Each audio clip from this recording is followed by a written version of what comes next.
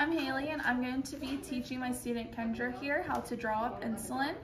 First thing we want to do is we want to wash our hands with warm soap and water, and then after you do that, make sure your hands are dry and apply gloves. Then we want to gather our materials after checking the provider's order. Before you start anything, it's important that you check the expiration date on the package. So everything looks good here.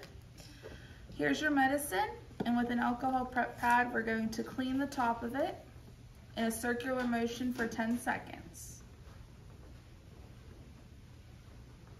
Okay. After that's done, we can open our syringe. Maybe. Okay. You want to take the top of the cap off of the syringe like this.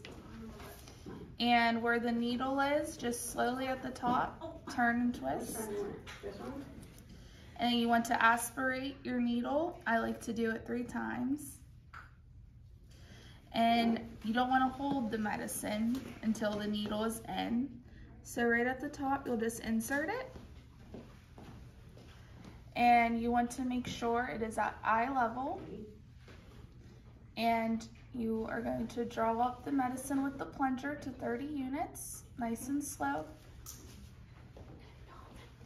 Just like that. And you take the needle out. For insulin needles, it's okay to recap. So just make sure your cap's here, and when it stays, just put it in like so. And then we want to make sure our air bubbles are out by flicking it. And that's how you draw up insulin.